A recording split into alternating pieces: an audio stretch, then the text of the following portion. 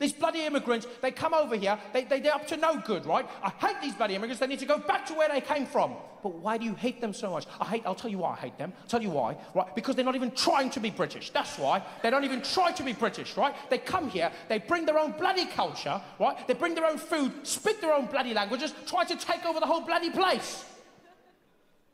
Well, that sounds British to me, I mean...